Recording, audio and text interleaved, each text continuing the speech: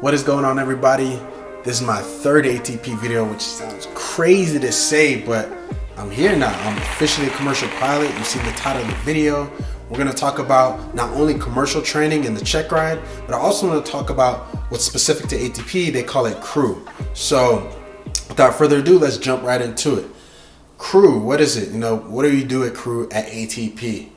Now, that's just ATP's way of saying time building. Of course, everything you're doing is time building essentially, but this is when they send you and another instrument rated pilot to go fly around the country and build time. One person's under the foggles, the pilot in the left seat, and then the pilot in the right seat is what they call the pilot monitoring.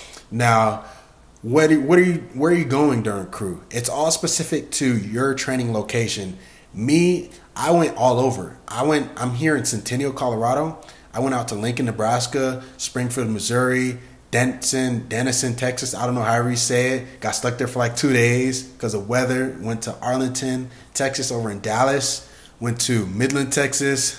You know how I feel about Midland, those who've watched my first video. So we went to El Paso, got some Mexican food. That was great.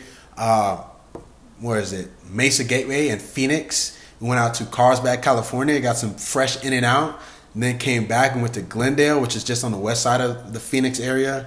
Then came back to Mesa Gateway to drop off a plane, and then we went to the international airport, Phoenix Sky Harbor, and then airline back to Denver. And that all took 6 days. So I took my instrument check ride on October 3rd.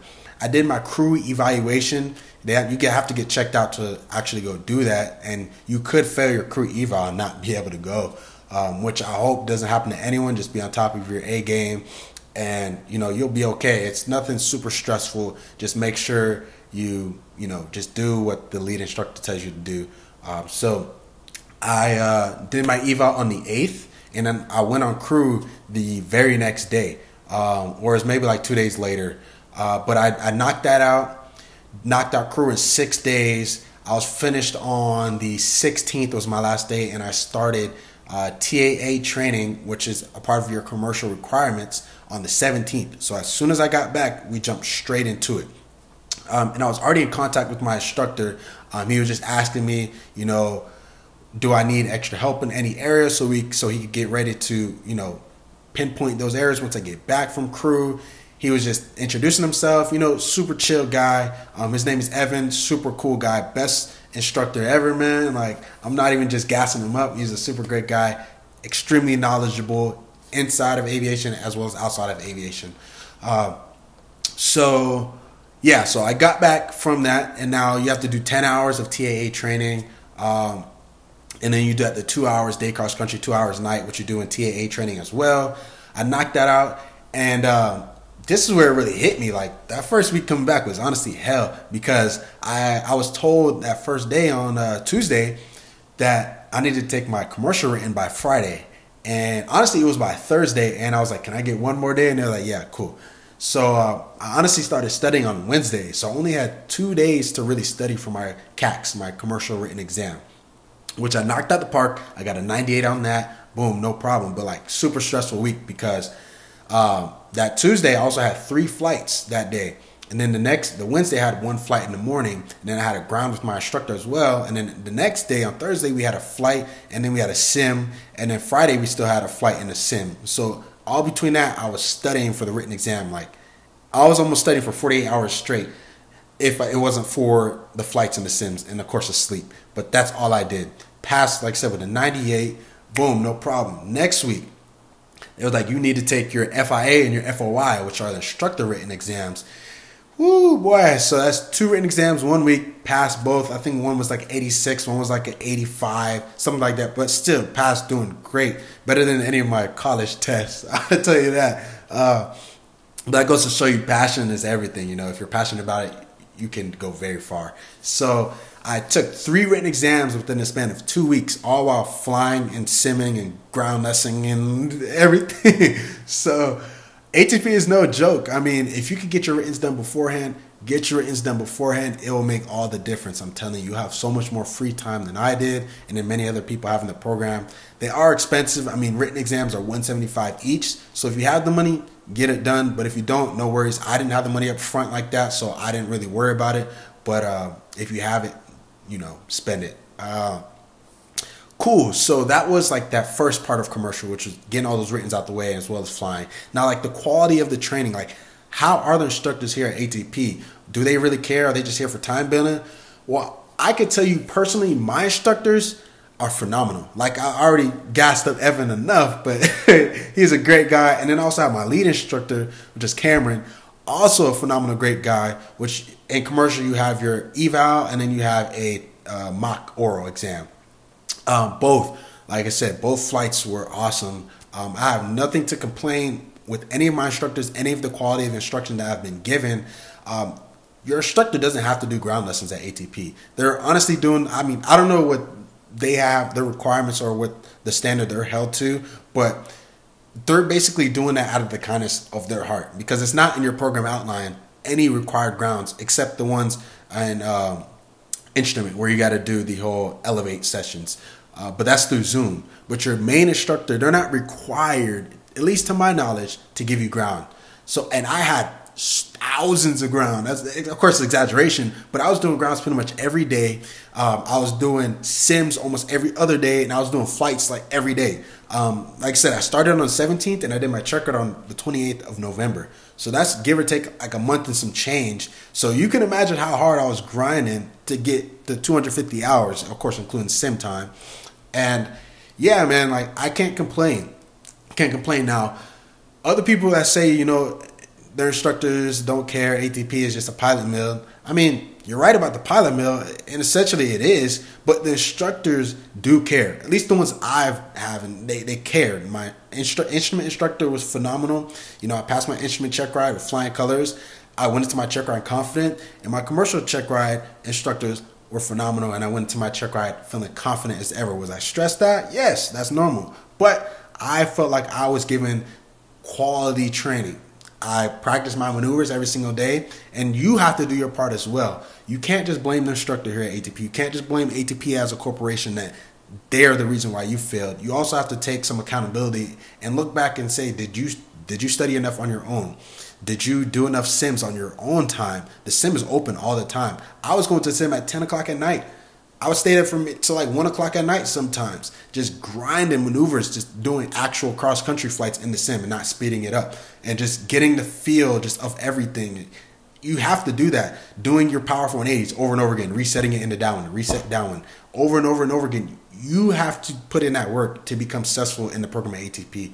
Don't just rely on the program outline because I promise you it's not enough. You have to do more than what they have outlined for you because it goes by like this. So that's my little rant right there. But let's move on. So that's the quality part of the commercial training. It's awesome. Now maneuvers, they do suck, but just get through it, man. I promise you it will be worth it. When you do that check ride, you do it perfect once and that's it. You'll never have to touch it ever again. So just get it done. Now, my actual check ride, a breeze. Like I said, I was stressed out. The only reason I was stressed out because this is literally making or breaking my career. That's how I looked at it. Maybe it's dramatic, but I looked at it as either I can get paid or I won't get paid after this flight. There's no in between. It's either pass or fail. And for instrument, it didn't really hit me like that. And for private, it didn't really hit me like that because like those are both, I guess, like recreational things. Like that's not what's going to allow you to start your career. That's not what's getting you paid. So commercial was super stressful. And for me, I was just stressed about staying within tolerances. If you've flown out here in Colorado, it can be, all over the place. You might get a bumpy day, you might get a smooth day. And like, I was just nervous, like, can I keep it within tolerances just one time? Can I land this powerful 180 one time? And I did it. I passed. So if you're super stressed about your commercial checker, like, just take a chill pill, just relax. Like, yes, it is super, like, important that you pass this, but just relax, just chill. Like, you've put in the work, you'll do great. You know the ground knowledge. Like, you'll do perfectly fine. Just don't trip. Like, just don't stress out, because that's what's going to get under your skin. It's going to make you fumble. Like in my oral, I fumbled on a couple of things that I knew that I knew, but I was just, my nerves were getting the best of me. So yeah, that's that. That's pretty much, I think that's all I have. No, that's not all I have. Of course I love to yap, that's the new word, yapping, but I'm a yap. So I want to let y'all know that I am not completing the full program here at ATP, which I've decided recently. After I got my commercial pilot certificate, I started crunching some numbers, looking at the program outline and how much money I have. And it just didn't look like I had enough money to complete the full program like I thought I did in the beginning. Now, I'm not talking about the program to cover, my flying and the sims and the check rides. I'm not talking about that. I'm talking about pocket money. I ran out of pocket money. So CFI Academy is not at your original training location. There's only a certain amount of CFI academies around the United States for ATP, and the closest one to me is in Ogden, Utah. Unfortunately, I just don't have the pocket money to sit at Ogden, Utah for a month, 2 months waiting on a check ride. Like, I would starve, you know what I mean? So I need to find a job. I'm in the process of looking for a job right now, working at the airport. I'm crossing my fingers that I could get one again, working as a line service technician, because I just feel like it will be 10 times more valuable now that I will have my commercial single and commercial multi-engine and some flight time under my belt versus when I was in college, when I was a student pilot working on the ramp. And, I can't really offer anything as a student pilot. Everyone's just like, hit me up later when you have some more hours. So now that I have that, I think it will be extremely beneficial to going back to working on the ramp. So that's my plan. So I won't be doing my CFI initial at ATP, at least. I still might do it on my own, but just not right now. I need to start working. And then my CFII and my MEI, I won't be getting that. But I still will be completing the program with 25 multi-hours in my multi-engine rating, commercial multi-engine rating, that is. And yeah, so, if you're in that program here at ATP and you've deferred your CFI, like, don't let it beat you up, man. Like, honestly, just look at it as a different route. Everyone's journey is not the same. ATP loves to set you up for a cookie cutter career path to the airlines, and it may work for some people, but it's not the solution for everybody. It's not the pathway for everybody. So just take it with a grain of salt. Like, don't look at your other peers and think that they're better than you. You're all commercial pilots, and you earn that. You've earned the right to say that you're a commercial pilot, and you can exercise your privileges as a commercial pilot. Now, I will say that becoming a CFI is absolutely beneficial to your career progression, and it truly demonstrates that you know the knowledge that you've learned over the years and that you can now teach it, which is like I think that's literally mastery in the best form. So I wouldn't say getting your CFI is useless. I just personally can't afford to do my CFI now without working. I need to get a job. I need to finish the program so I can just start bringing in an income. So, but with that said, if you know any opportunities, reach out to me. I would love to come work for somebody, single engine operations, twin engine operations, whatever. I'm still flying constantly. Once I get out the program, I'll still be flying. I'm not just giving up. But yeah, if you have an opportunity, just reach out to me. I would love to fly the Caravan. I would love to fly PC-12. I would love to fly King Air. I'm not just trying to do the cookie cutter path, like I was saying, like CFI to 1500 regionals to 1,000 hours and then majors. That's not my goal. Honestly, it seems boring to me. So just to be transparent, the path I would love to take would be to, of course, get my commercial multi at the end of the program, get a job networking, and start flying that job, flying some Caravan, turboprop, something like. Get that experience first. Move into a light jet, maybe a Citation, a Hawker, or something like that. And then from there, move into a larger jet, I don't know, a Gulfstream, a Falcon. And then I would love to build time like that. And then if I feel the need to leave this type of flying, the 91, 135 flying, then of course I would go to the 121 world and fly for a major airline. But my goal right now is honestly to stay in the 91, 135 world. And yeah, so just to go back to it, don't beat yourself up if you're not getting your CFI rating. Like I said, everyone's story is different. Just remember, when you're going through all your training, always keep in the back of your head that your network is your net worth. I don't know if that flew over some of your heads, but your network is your net worth. So get out there, shake hands, talk to people. If you're a CFI now, I know I'm a new commercial pilot, but if you're a CFI now watching this, like, don't just teach your students. Go out to those hangars and talk to people, because there's so many people that like would love to hire you. Also, it's honestly the same quote. It's who you know, not what you know. You could be the most phenomenal CFI in the world, double I, MEI, you can have all of that.